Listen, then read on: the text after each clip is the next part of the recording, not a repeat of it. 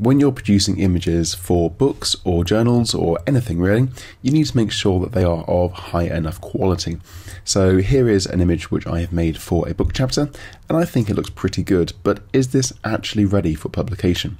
Let's go and have a look in Photoshop. So already opens up, and we see when we zoom in that it's very pixelated, it's not particularly high quality, and this really does not look good enough. Now I have purposely made this bad for this demonstration, just so I can show you a little trick. So what you do is you just jump up to here, image size. Now we can see when we inspect the image that it's got about 20 centimeters width, which is about right for what I'm doing. Obviously, if you're publishing in a book or a journal, they may give you a width to work to. But the problem we have here is the resolution is at 100 pixels an inch. Now that's okay if you're doing home printing, but we want to go higher.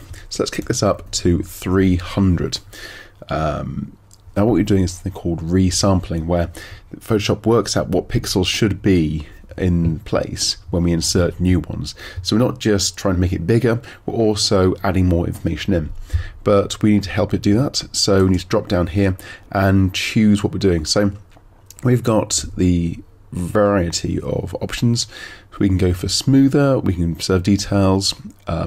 Generally it helps you out. So if you're making it smaller, so if it's too big or too high resolution, then you choose reduction and keep the sharpness. If it's too small or too low resolution, as we have, you want to preserve detail.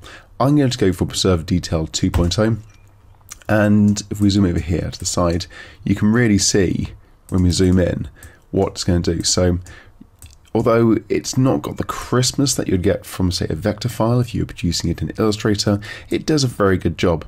And to show you the difference between these, I can drop down and say the original preserve detail, which is not bad, but the 2.0 is definitely better. If I go for sharper, you get this. It's really not visually as good.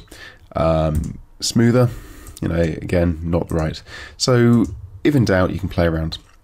This guy here, noise reduction, you can see 100% looks like this. Drag it down to 0%.